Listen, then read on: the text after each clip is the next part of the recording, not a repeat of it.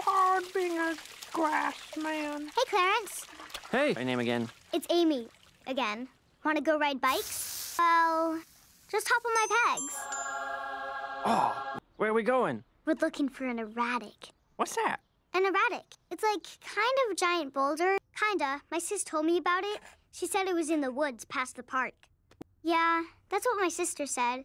I mean, I don't know if it's biking distance. We're looking for an erratic. I don't know, like 3 hours maybe?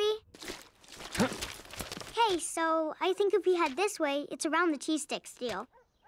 You want to hold the map? Sure. Yeah, sure. Wow, you're friends with, like, everybody. No. Professor Sully put a spell on it. But basically, there's this thing called a soul chime, and everyone's born with one. But Peter's special. He just doesn't know it yet. And that's just the first book. Hey, let's pretend to be bears.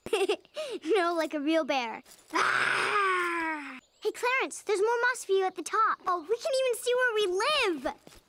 I'm gonna be in 5th grade, but I don't know if I'm coming back. Oh, what do you mean? I might be moving.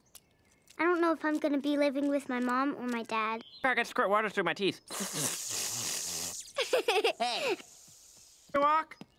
This isn't your rock. We found it. You can't just own it. Yeah, you can't just own it. Clarence, grab anything you can throw. Right. Take this. And Clarence, I need help. I can't do this by myself. Ah! Clarence, you just... now you're all wet. Oh. Oh, hey, Clarence, Ouch. Clarence, I gotta go home. I gotta eat dinner. Well, it was fun hanging out. Yeah, totally. Maybe I'll see you at school. Yeah, maybe. Here.